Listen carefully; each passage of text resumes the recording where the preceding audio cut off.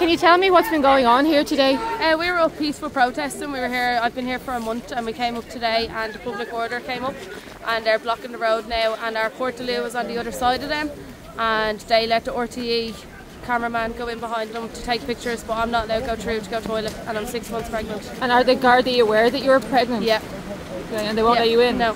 Any reason given? No reason given. They just won't let me in. And can you tell us, what has the atmosphere been here? Like, have the public order unit been here before? No, this is the first time, and up until now it's been very peaceful. There's been no issues. We've been able to bring our young kids up here. I've had my 3 small other kids up here, and there's been no problems whatsoever. And now since they've came up, they've caused it to be like this, because now everyone has to be the way they are, because they're being aggressive with us. And you said you've been protesting for a while here. A month. Okay, and like, what are your chief concerns? Why have you been protesting so long? Been protesting so long because I can see what's going on in other towns. I've heard the stories about what's going on.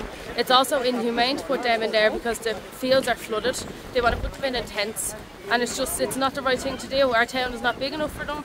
We've no amenities for them, and it's just a safety concern that we all have. Every parent in Newtown has.